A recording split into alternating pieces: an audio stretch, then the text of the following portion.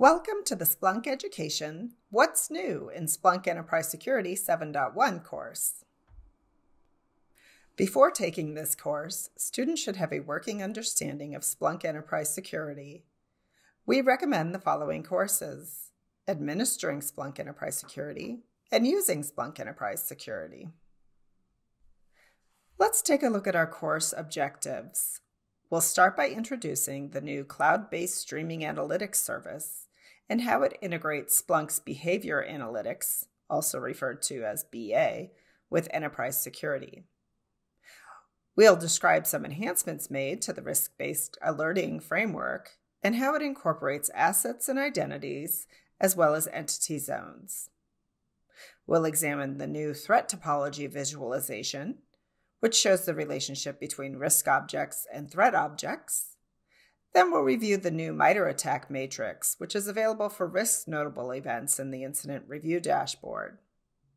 We'll then describe various upgrades made to ES dashboards, including upgrading to Splunk Dashboard Studio.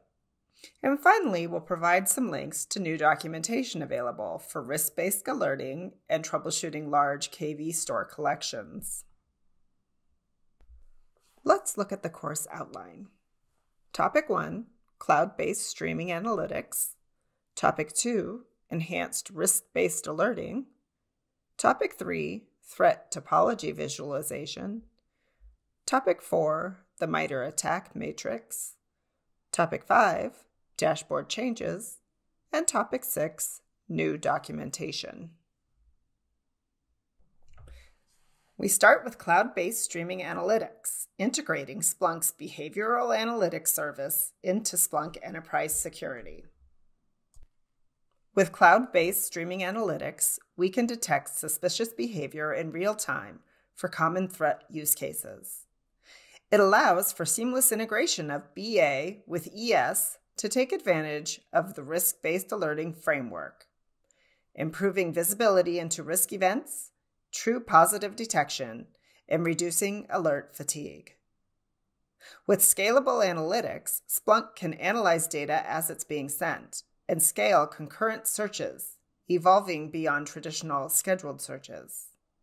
The streaming analytics service is simple to deploy, is cloud native, and is a low-maintenance solution. Key use cases for cloud-based streaming analytics include the following: identifying risky entities, find the needle in the haystack faster with behavioral analytics, entity risk scoring. Entity risk scoring works out of the box to synthesize ES notable events, UBA anomalies via ES, and risk events with BA anomalies. Out-of-the-box streaming security analytics. Leverage BA to identify and validate security use cases, such as credential dumping, malicious PowerShell, and privilege escalation. Improve mean time to respond using mission control response templates with BA. Enhances ES notables with BA anomalies within an investigation to improve the MTTR to a breach in your organization. Enabling the behavioral analytics service is simple. On the cloud-based tenant, access the Enterprise Security app. If eligible, the window to enable the service will appear. Select the checkbox to allow ES to generate a token for authentication and the ability to send data to the Behavioral Analytics service. Then click Enable. If you do not enable the service here, you can always enable it from the ES General Settings menu. Our next topic is Enhanced Risk-Based Alerting, or RBA. We start with an overview of RBA. Notable events are noteworthy events related to risk scenarios that require attention or triaging. Creating a notable event for every risky scenario generates alert fatigue and apathy. But with risk-based alerting, only a risky scenario will create a risk event. RBA only creates a risk notable when groups of risk events exceed a risk threshold. Risk notables contain a risk object field, which corresponds to the subject of the risk event. By default, risk events are grouped by risk object when evaluating for risk thresholds. For example, a suspicious login event with an IP address of 108.10.60.238 will have a risk object field with that IP address. Next, we have an overview of the Asset and Identity Framework. In ES, notable events often reference common entities. An entity is a generic term encompassing users, accounts, identities, devices, or assets. The ANI framework allows analysts to create configurations which automatically enrich events referencing these entities. Assets and Identities allows analysts to configure multiple entities to correspond to the same asset or identity, allowing any event containing a subset of these entities to be grouped together. For example, assets may contain IP and MAC addresses, as well as host and DNS names. Identities may contain information like an identity name, email, address, and location. The framework allows entities with this information to be grouped together. Integrating asset and identities with RBA. Prior to ES 7.1, risk events were strictly grouped by risk object. If multiple risk events contained different risk objects, they would not be grouped, even if the risk objects referred to the same asset or identity. When risk events are not correctly grouped, they may generate multiple notables, cluttering incident review with separate but related risk events, making triage difficult. In ES 7.1, a normalized risk object field has been created in the risk data model for integrating assets and identity data. The field is assigned to risk events so that correlation searches can group risk events that correspond to the same asset or identity. Risk object normalization. With ES 7.1, the normalized _risk_object field is used when creating risk notable events and displaying risk metrics in the risk analysis dashboard. As you can see here, the most active sources panel in the risk analysis dashboard is using the normalized risk object field.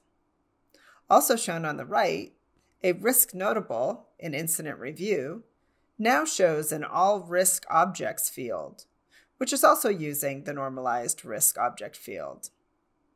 The risk object here has an IP address, MAC address, and host name that have been grouped together. Entity zones. The ANI framework allows for the configuration of entity zones, an enrichment field used to differentiate events which may share common attributes. This prevents risk events from different zones from being grouped together. For example, events sharing a local IP address may use location data to differentiate from what office they originated. Prior to ES 7.1, the RBA framework did not account for the entity zone when grouping risk events. They were grouped solely by risk object, causing notable events to surface with different contributing risk entities. This is shown in the example for events with a field called location, and the field attribute being assigned to a zone. For example, if the location is set to SF, it is assigned to the San Francisco zone. Then you can see in the risk notable details on the right, the risk object is assigned to the entity zone of San Francisco. These enhancements to the RBA framework are available on-prem or in the cloud, and are available for search head clustering and index replication. When upgrading to ES 7.1, contributing risk events for risk notables may not be visible in the risk event timeline if the risk notables are created before the upgrade and any one of the following conditions are met. Entity zones are newly enabled, changes are made to the entity zones that apply to the existing risk notables, or the Assets and Identities Framework is disabled. Also note that a new Use Splunk Enterprise Security Risk-Based Alerting Manual has been added to the Splunk Enterprise Security documentation at the website shown here. Next, let's take a look at the new Threat Topology Visualization. The Threat Topology Visualization allows you to quickly discover relationships between assets and identities and threat objects, enabling you to develop immediate situational awareness when working with risk notables, and know when a threat object has recently impacted other assets and identities, thus reducing mean time to resolution for potentially broad-reaching investigations by simplifying how they work with assets, identities, and threat objects. Accessing the visualization. From a risk notable in Incident Review, simply click the number in the Risk Events column, or select Risk Event Timeline from the drop-down menu for the associated risk object. Once the Risk Events window opens, click the Threat Topology button on the top right corner of the window. The Risk Events window will show the Threat Topology view. As you can see here, it shows the risk object along with the risk score and number of contributing events. Also shown, if configured, is the asset or identity information for the risk object. In this case, the risk object is an identity, and it has been enhanced with information like email address, phone number, and business unit. Then, the window displays the risk objects on the right and any related threat objects on the left, allowing you to quickly view other potential risks. Another new feature with ES 7.1 is the MITRE ATT&CK matrix. Let's take a look. The MITRE ATT&CK matrix displays which MITRE attack techniques contributed to the risk notable, and the tactics those techniques fall under in the MITRE framework. This is available for risk notable events in Incident Review and is found under the MITRE ATT&CK posture for this notable dropdown when looking at the details of a notable. MITRE tactics are along the top of the matrix, and any detections or techniques that contributed to this risk notable are shown below the corresponding tactic. You can click a technique to be forwarded to the MITRE website for the full details and documentation. You will notice that the MITRE ATT&CK matrix displays detections in two ways. First, in dark purple, we have the detections and notable. These are the techniques that are found in the annotations.MITRE_attack.MITRE_technique_ID field of the notable event. Then in dark blue, we have the detections in selected time range. These are events found in the time range, but they did not trigger the notable. Other view options for the MITRE ATT&CK matrix are shown here. You can use the drop-down menu to display the sub-techniques that fall under each technique, as well as the details and the IDs for the techniques, allowing you to focus on the detections important to your environment. Let's take a look at how the matrix is populated. We start with the risk data model. The matrix runs a search on the risk data model to find any other MITRE annotated risk events for the given risk object for the time range selected. This takes advantage of that normalized risk object field in the risk data model that we discussed earlier. Next, we have the MITRE_ATTACK_lookup. The techniques and tactics that populate the MITRE ATT&CK matrix in the details of a risk notable come from this lookup. The MITRE ATT&CK lookup is populated by the MITRE_ATT&CK threat intelligence source, which downloads and parses the raw MITRE data and writes it to the lookup using a saved search. The MITRE enrichment is added to the risk notable via a props.conf entry, which applies the results from the MITRE ATT&CK lookup to the risk notable. When troubleshooting the MITRE ATT&CK matrix, ensure the MITRE ATT&CK threat intelligence source is enabled and properly functioning. This is needed to populate the MITRE ATT&CK lookup. You can verify that it's working properly using the input lookup command with the MITRE_ATT&CK_lookup. The data that populates the detections in selected time range comes from a search on the risk.allrisk dataset over the time range selected in the visualization, which is by default 30 days. If you change this time range or collapse the expanded matrix, the search will terminate if it's still running. For the matrix to work properly, ensure the risk data model is functioning. Let's take a look at some changes made to the ES dashboards in ES 7.1. The Incident Review dashboard now uses pie charts instead of donut charts. Use these pie charts and the timeline range in Incident Review for greater insight into the notable events and isolate specific time periods of interest during an investigation. Also new with ES 7.1 is the ability to upgrade various dashboards from simple XML to Splunk Dashboard Studio. This improves performance and consistency across Splunk products to get better insight from data visualizations. You can also upgrade custom dashboards to use Splunk Dashboard Studio. Here we have the steps with examples to upgrade a dashboard from simple XML to Splunk Dashboard Studio. Start by identifying the XML file name for the dashboard from the dashboard's URL in your web browser. Next, connect via SSH to the Splunk instance where ES is installed and change to the Splunk install directory. Then locate the local copy of the dashboard XML definition file. Next, delete the XML definition file from the local directory. Once the file is removed, refresh the web browser for your Splunk instance. If the updated dashboard does not display, try clearing your browser cache. Here we see a comparison of the XML version of the Security Posture Dashboard and the upgraded layout following the Splunk Dashboard Studio upgrade.